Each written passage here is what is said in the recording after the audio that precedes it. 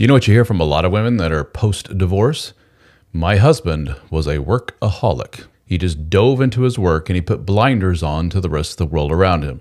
It was all about his work.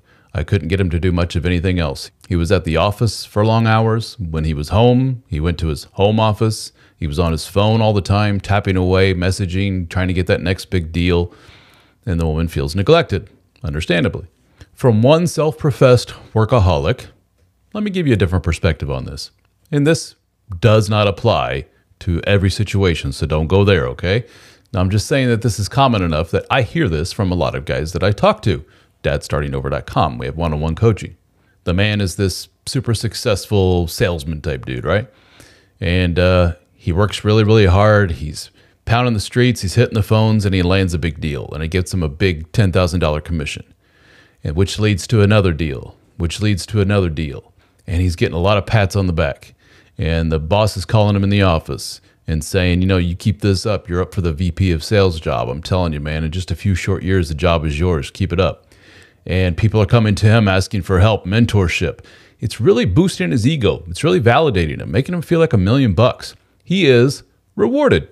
He puts in his time, he puts in the effort, he does the right thing, and the office rewards him with money, status. Status is huge to men. Can't overemphasize that. And then the dude comes home and he walks in the door.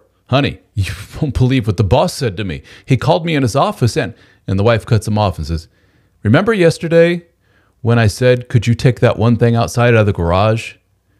You forgot to do it. And the guy goes, oh, shit, I'm sorry. I'll do that here in a second. But guess what the boss said? The boss said that. And she goes, why is it you always discount everything that I say? I ask one thing of you and you can't do it. And the guy slumps his shoulders, hangs his head and goes, I'll do it right now. And he takes the thing outside and he comes back inside and the wife says, and the trash, you forgot that too. I can't do everything around here. Understood. I got it. Cool. And he takes the trash out. And he comes back in and the wife says, did you even check your son's grades? Do you even know what's going on with school? And the tone is basically from the wife. The tone is, you've been gone doing all this job stuff. You leave me here with all the responsibilities of the home stuff.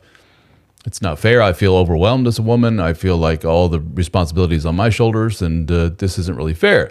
And the guy's like, okay, well, maybe she has a point. I'll chip in a little harder. I'll do a little bit more work around the house and do more things to help out with the family and the kids. So basically the tone at home is one of, I'm not doing enough. I'm not good enough. I could do better. And then he goes back to work the next day. And guess what he gets? More pats on the back. More attaboys. Prospective customer that he's been working on for weeks and weeks says, I'm ready to do that deal. This is a $20,000 commission for him. Holy shit, he can't wait to go home and tell his wife. The cute little receptionist from downstairs says, hey, you're looking really handsome in that shirt today, mister. He's like, well, things are just clicking for him. This is awesome. Then he goes home. Honey, guess what I did? And she goes, before you get started, and she lays into him again. That man has a lot of incentive to stay more so in the office than to come home. Why? The office is a reward. It's a reward in terms of money, and it's a reward in terms of just in general making him feel better about himself. Newsflash, people gravitate to what makes them feel good. Other newsflash, they go away from what makes them feel bad. He comes home every day to, here's what you did bad. Here's what you did wrong, and here's how you are failing. And he goes to work and he hears, here's how you're awesome, and here's your reward, more money. More status. Just food for thought.